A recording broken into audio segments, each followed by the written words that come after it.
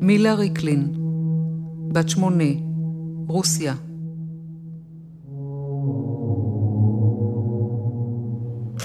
עמנואל דיאקובצקי, 5 years old, Ukraine.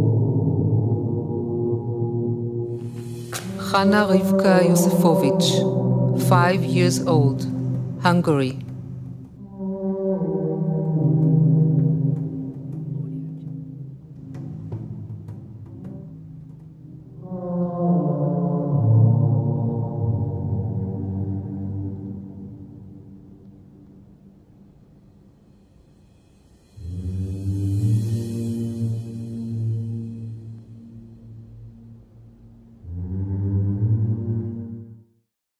A child is a gift to their parents, a light of the future.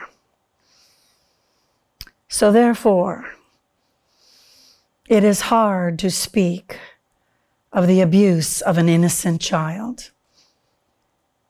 It is harder to speak of the death of an innocent child. And it is harder yet to speak of the death of an innocent child who was murdered. 1,500,000 innocent Jewish children were murdered during the Holocaust. Historian Howard Zinn said, "There's no flag big enough to cover the shame of killing innocent people. And yet, who more innocent than children?" One of the monstrous acts of World War II was the Nazis' deliberate plan to destroy the future of the Jewish race by destroying Jewish children. Unprecedented in the history of mankind, the Nazis cruelly designed the complete eradication of the Jewish people. It became known as the final solution. How could one counter these demonic plans, this industrialized killing machine?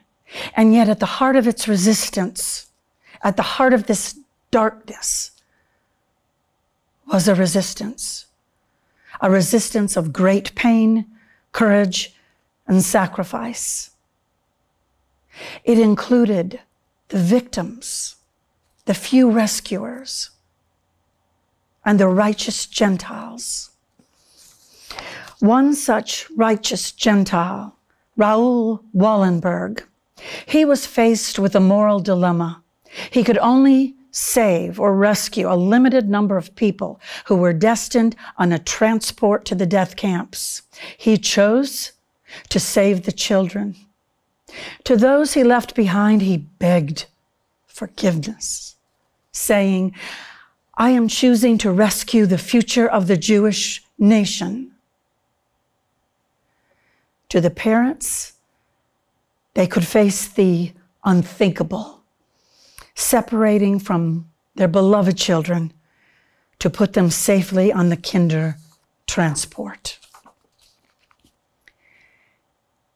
And yet before Hitler came to power, German Jews were some of the most assimilated in Europe, integrating into all aspects of cultural, social, and political life. They were doctors, lawyers, teachers, politicians, students, soldiers.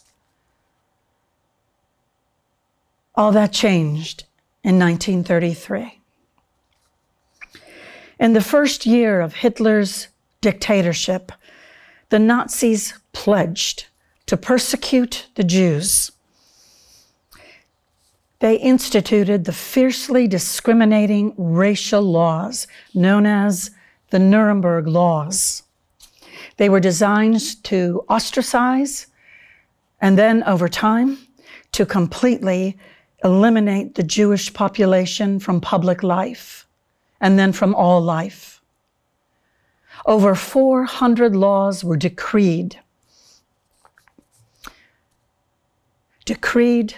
to separate the Jews who the Nazis called parasitic vermin from the Aryan race. And emblematic of this horror was the forced wearing of the yellow star, the shock of this new reality. The discriminatory racial laws, they progressed slowly in severity. They included the exclusion of Jewish professionals from most civil service positions, then the boycott of Jewish businesses, the prohibition of intermarriage, the denial of public access to transportation, buses, trams, the denial of access to public spaces, including parks or benches, and then the forced removal of Jews to the ghettos. And finally, the confiscation, the stealing, and the destruction of Jewish property, which culminated in the Night of Broken Glass. The Germans called it Kristallnacht.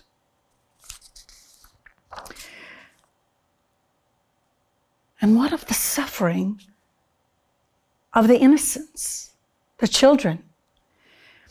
While the grown-ups in Jewish families were working hard, frightened, losing their livelihoods, the children suffered too.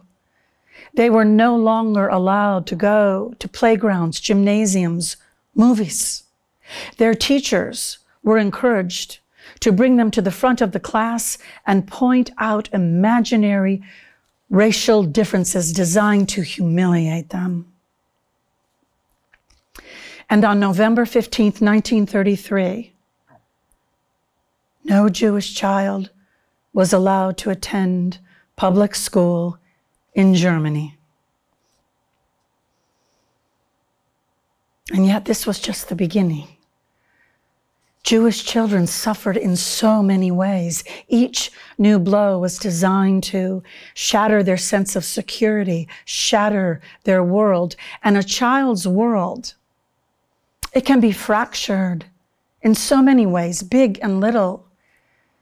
7-year-old Ursula Rosenfeld, her world collapsed when not one schoolmate showed up for her birthday party.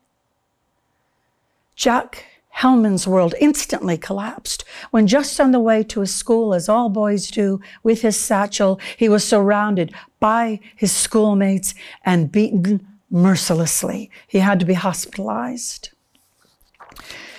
The Nazi killers smashed the world of the child, and then they smashed the child. Sometimes with their bare hands,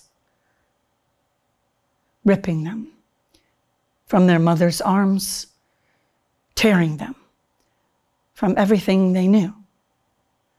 Their mamas, their papas, their brothers, their sisters.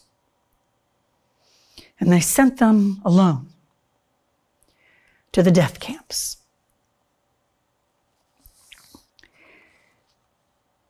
In defiance of this surrounding horror, in the middle of this long night, there appeared flickers of light when some heroic and selfless Jewish and non-Jewish men and women emerged, and at great danger and at great risk of their own lives and the lives of their families, they stood to resist such evil and helped as many Jews as they could escape. Over 27,000 non-Jews from 51 countries stood alongside their Jewish brothers and sisters, and they are now recognized at Yad Vashem, the Holocaust Museum in Israel, and they are known as the righteous among nations. A few of them are Irina Sandler, a Polish nurse, risked her life to help rescue and save Jewish children out of the Warsaw Ghetto. She masterminded risky rescue operations. Under the pretext of inspecting sanitary conditions during a typhoid outbreak, she and her assistants ventured inside the ghetto and smuggled out babies and small children in ambulances and in trams, sometimes wrapped up as packages. 2,500 children were saved. Raoul Wallenberg, a Swedish diplomat and humanitarian, while serving as Sweden's special envoy in Budapest between July and December 1944, stood strong and saved tens of thousands of Jews from German Nazis and Hungarian fascists while in German-occupied Hungary. Many were children. Retzo Katzner, a Hungarian Jewish journalist and lawyer, bravely negotiated with Adolf Eichmann, a senior SS officer, for 1,648 Jews, among them many children, to escape from occupied Europe and leave for Switzerland via the Katzner train, rather than be deported to the gas chambers at Auschwitz. Chiun Sugihara, a Japanese diplomat to Lithuania, defied his government and helped 6,000 Jews, among them many children, flee Europe by issuing transit visas so they could travel safely through Japanese territory. Luba Trojinskaya. In 1944, after her 3-year-old son had been sent to the gas chambers in Auschwitz, Luba was transferred to Bergen-Belsen. Hearing children whimpering and crying on her second night in the camp, she went out to find 54 children ages 2 to 14 that had been dumped from a truck and left to die in the camp. After that night, more children were brought to her for protection, leading up to the April 15, 1945 liberation. Like a shining star of hope, Luba was known as the Angel of Bergen-Belsen.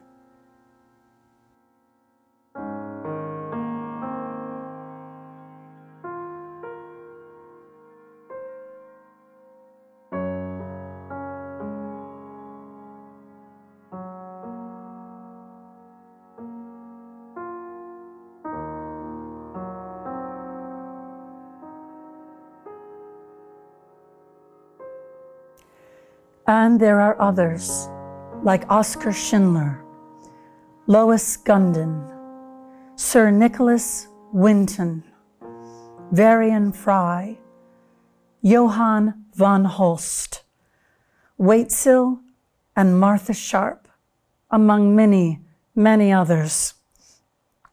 Heroic Jews and righteous Gentiles, people of conscience, who stood from every corner across the globe to help rescue and save Jews, hand in hand, like flickers of light.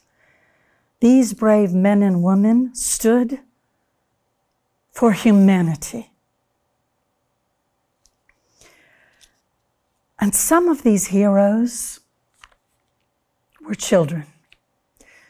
Some survived, many did not. But these children were heroes. They were heroes because they defied their circumstance by creating, by writing in their diaries, like Anna Frank, by drawing or scratching out pictures that told of their unspeakable horrors, by writing poems of hope in a place where the Nazis had tried to kill all hope. Hope in a place where they had essentially lost their childhood. In this darkness alone, these children were heroes. And they have left behind some extraordinary artifacts. And these artifacts have become living testimonials, for they remind us of the innocence, the courage, and the strength of these little beings. And they demonstrate the child's unique capacity to hold on to creativity, imagination, hope, to hold on to slivers of life in the midst of darkness. And they are a light that can never be smothered, never be snuffed out.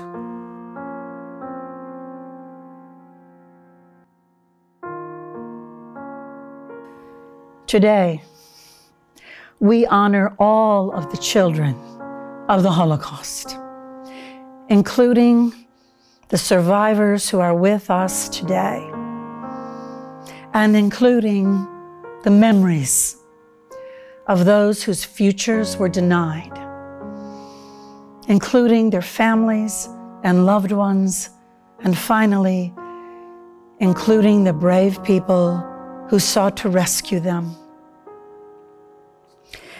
Let us listen to one of these testimonials, The Last Butterfly. It was a poem written by Pavel Friedman, who, as a young poet and young adult, was imprisoned in the Theresienstadt concentration camp. He was later deported to Auschwitz, where he did not survive. Yet the poem, The Butterfly, symbolizes transformation. It symbolizes that the light will never be extinguished, never forgotten, for we, the living, will bear witness.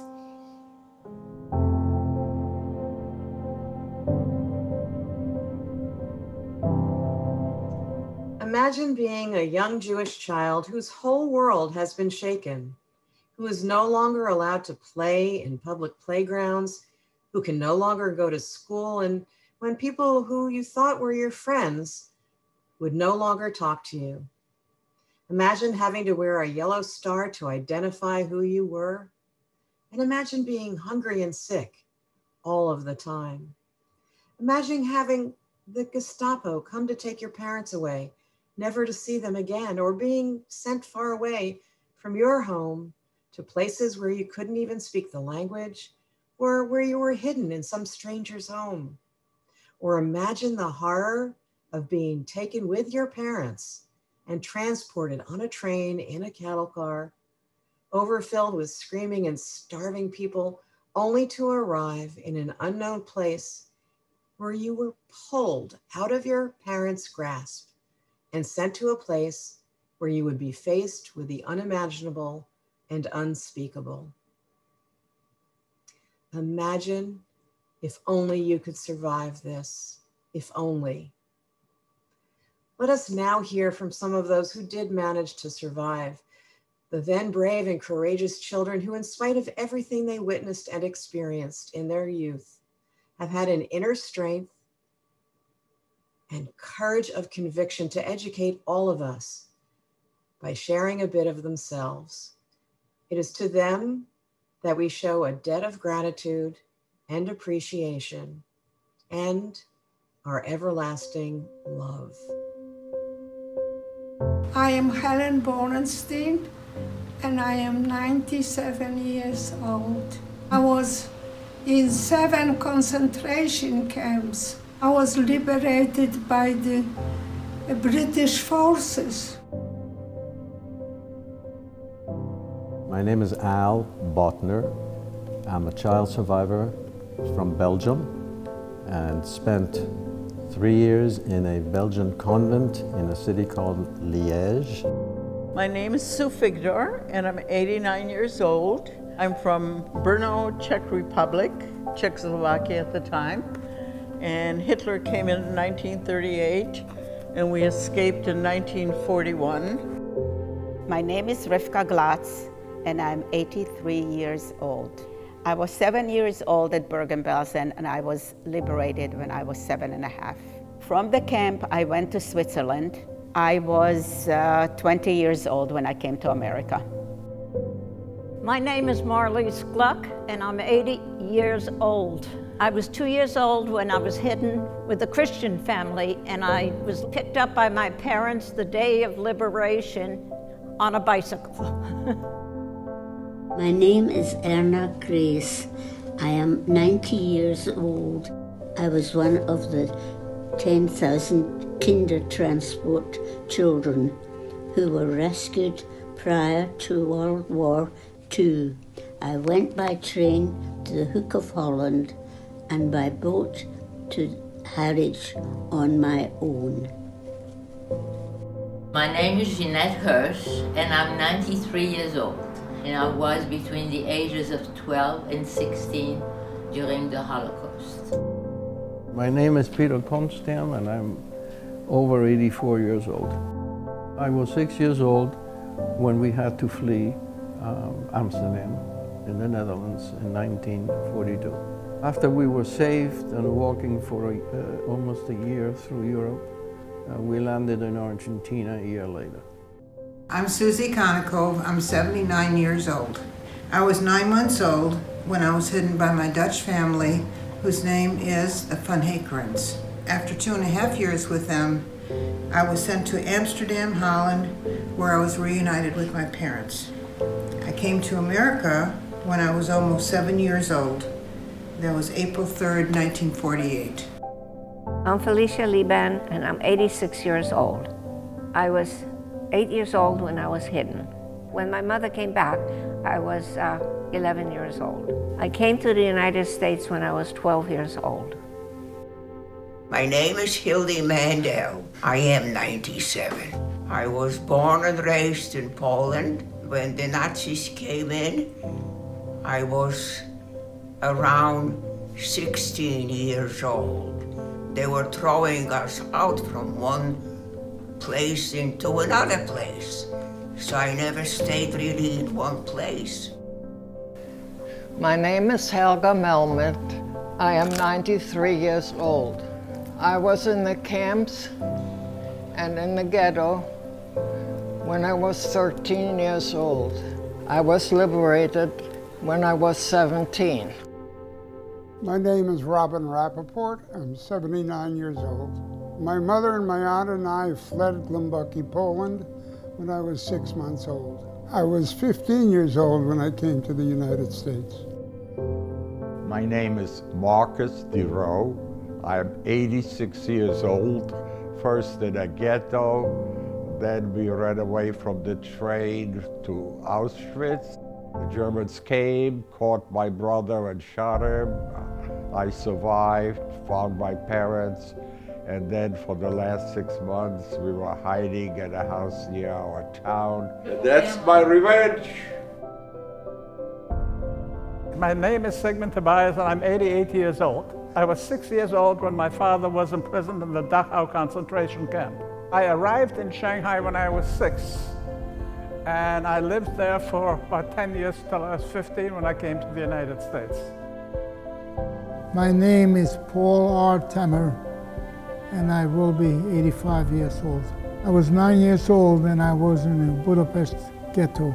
I was 11 years old when I came to the United States. We are the children. We are the children. We are the children. We are the children. We are the children. We are the children. We are the children. We are the children. We are the children. We are the children. We are the children. We are the children. We are the children. We are the children. We are the children.